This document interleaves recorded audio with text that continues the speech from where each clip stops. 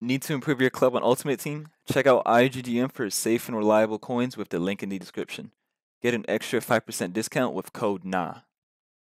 What's good, y'all? For this video, I'm show you guys the 442. This 442 is something that I got mostly inspired from watching Atletico Madrid and Diego Simeone's style of play. It's a pretty good formation because I found it to be pretty consistent in what every single player on the pitch has to offer. So it's not a one-sided formation, really. It really gets everyone involved in the attack, and it gets them involved equally. And it's less dependent on AI movement. So if you're a person that's not really a fan of formations like the 4-2-2-2, sorry, the 4-2-2-2 as we'll call it, or the 4-2-3-1 or formations like that that are really dependent on the cams or the AI in that formation, and you just want a formation where the players just are like more straightforward and consistent on what they're doing, then using a formation like the 4-4-2 is going to be perfect for you. The reason why I say that is because the moment you get the ball back in defense, right off the bat, everything that your attack is going to do or your attacking players is going to be straightforward and simple. It's not going to be dependent on any unique AI. This isn't to say that this formation has less attacking, rather that this formation has more consistent attacking AI, in the point where we want attacking AI that's doing a similar thing consistently and forcing you that same attacking AI run, rather than utilizing the attacking AI that's in place in the 4-2-3-1 and the 4-2-2-2, where it heavily relies on open space. I'll go more into detail with the custom tactics, but as you can see right now, this is the team that I used for it. Not much to it really. Custom tactics, I have it set to my ultra attacking, but this is not an ultra attacking formation. So if you guys want to consider this I would call this like a regular formation. Honestly, this is probably a formation that you would love to start your game with, or start your start a match with basically. But defensive style, balance, width 38, depth 62. The objective of 38 width is to force your player to play out wide and stick out wide. We want our left mid and our left back to or our right mid and our right back to contain the other player out wide, because once you have that wide midfielder and that fullback containing that ball and the other player to the touchline, it's going to be a lot harder for them to find a passing option. And especially with cutbacks being nerfed, I found 38 to just be perfect, because the objective in the end is to force the other player to stay out wide. And since they don't have a cutback option, then that's going to be an issue for them to get out of that wide position.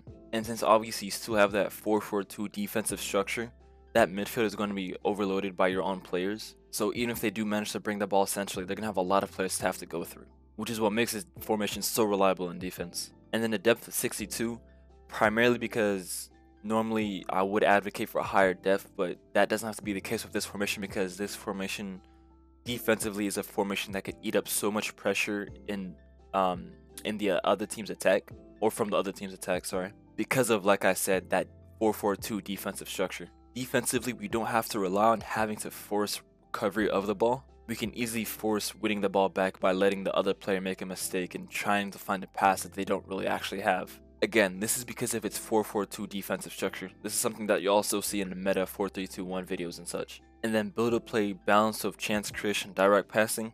That's really the thing of these meta formations like the 4-4-2, 4-2-2-2, 4-3-2-1, 4-2-3-1, blah blah blah.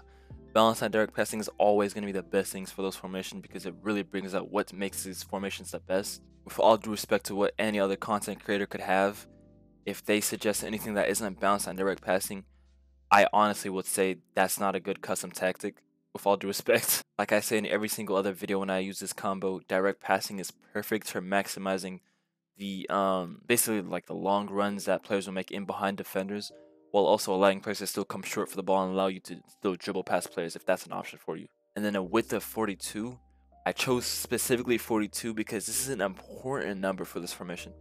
And the reason why I say this is an important number is because it's really important that we get the wingers involved in this formation. And when you take a look at the player instructions later, you'll notice that the objective of this formation is to overload the box of your own attackers. And we're able to do this primarily through this width setting right here, because we're able to allow the wingers in this formation to tuck in between the center back and the left back and right back of the other team, which allows for them to enter the box, and you'll have at least 4 options in the box. And when it comes to a formation like this, which is naturally very defensive, we're able to make it a really good attacking formation with that in mind. And then 6 players in the box.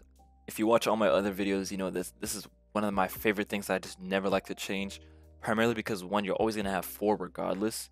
And then you want to add 1 more for that box to box, so they have the option to join in.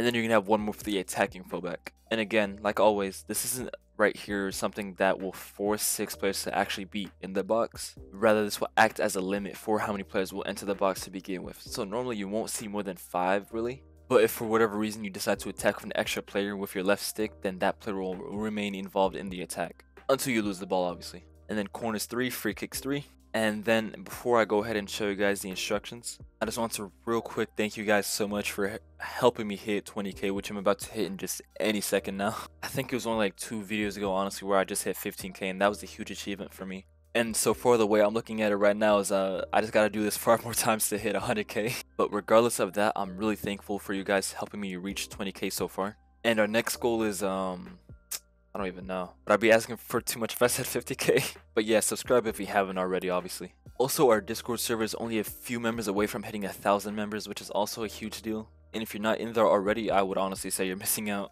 Because if you're looking for good discussion regarding things like tactics, squad building, the FIFA market, anything like that really, I can tell you right now my server is perfect for that. You can join today with a link in the description. But anyways, going straight into player instructions right here, you can see our 2 strikers. You can have one of them be on stay central, game behind, and then the other one's going to be on stay central, mix attack. Come back on defense as well. And in simpler terms, you can look at it this way, right? This guy right here, think of, Luis Suarez back when he played for Atletico, your classic number 9, someone that's just going to be in the box and be a threat in the box finishing wise. And then your Griezmann right here, your number 10 basically. He's going to come short and be all over the field in terms of the midfield in the attack, and the transition to be specific. But you'll notice his biggest threat is not only his shooting when he gets a chance, but also his ability to link up with the other striker. Dybala is perfect for this primarily because of that finesse shot trait. When he's on the edge of the box, he has so many good opportunities to shoot and score. And he's also just really good with the left stick dribble, so you're able to just, win yourself a lot of space and attack the box really well with him. And obviously a card like Mia Hamm's just going to be good at everything she does. And she's a threat in the box herself, so she's pretty self-explanatory. And then our left and right wing, as you can see right here, we're going to start with our left specifically, which is going to be on cut inside, get behind, get into the box or cross. When I think of an Atletico player, I think of Yannick Carrasco right here. But there's really not too much detail behind this position right here. What you really need to know is that in the build-up, you want to wait before you pass to this player right here. You want to wait for him to tuck in between the fullback and the center back, especially if you're aiming for a through ball. When you win the ball, he might be positioned to be in front of the fullback, and before you pass to him, if you're trying to give him a through ball, you want to wait and pass around before you actually give him the ball and allow him to make a run in between the fullback and the center back. And then we have this player specifically on get into the box for cross, just because of the attacking fullback behind him, which we'll get into later. Because on the right side, as you can see right here, he does not have get into the box for cross. He's on balance with cut inside, getting behind. And really why the only fact behind why we don't have this guy on get into the box for cross is because there's no overlapping fullback behind him. So we need him to dominate the wide areas of the pitch more right here. And we have our attacking fullback right here with join the attack overlap. And the reason why now that we have get into the box for cross is primarily because with this attacking fullback, we need him to have space and actually be useful in the attack. And that frees up space for our left wing right here with get into the box for cross to be a huge option, basically act almost as a third striker. So when he's forced into the box, this player right here can take what his spot usually was when holding that wider position, which gives this player the attacking freedom, and then it gives this player the freedom to basically dominate the width by the touchline. You won't see that on this side where it has stay back while attacking overlap. This player right here is just going to be a classic defender really. And then you double pivot midfield right here.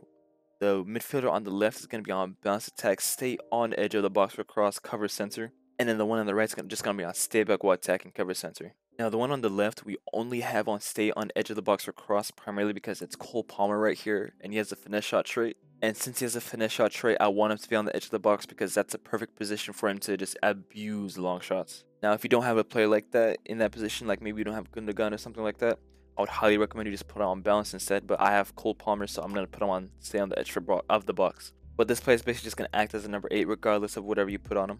And then the CDM right here, not an actual CDM because he's still going to be next to your number 8 in the build-up, but you want to look at him as a CDM because he's probably going to be defending more often than not. But it's more appropriate to call him a box-to-box as well. But yeah, stay back while attacking on this guy with cover center as well. And then your 2 center backs right here are just going to be completely default, and your keeper is going to be on comes across the sweeper keeper. What set this formation away from any other formation, as I spoke about earlier, is how straightforward this formation is. Specifically in the build-up, when you have those wingers tucking in between the fullback and the center back, they are going to be doing those really consistently. This is different to formations like the 4-2-2 and the 4-2-3-1, which are way more situational, and the wingers in those formations will only really do what they see, what the AI sees is a good idea for them to do.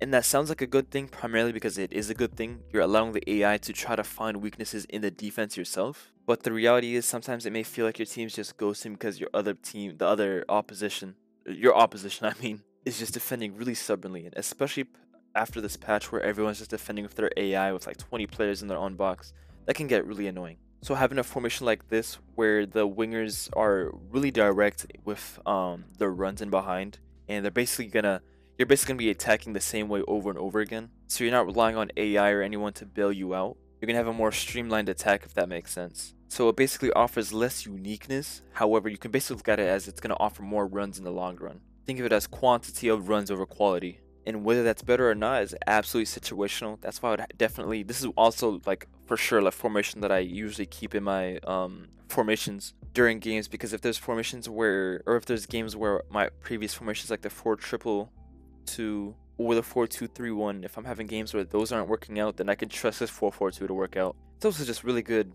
at counterattacking, to be honest. Having 4 players ready to go straight into the attack the moment you get your ball back, there's really nothing that tops. But yeah, when it comes to this 4-4-2, there's not much more to say. If you like this video, go ahead and like, comment, subscribe, and that's all.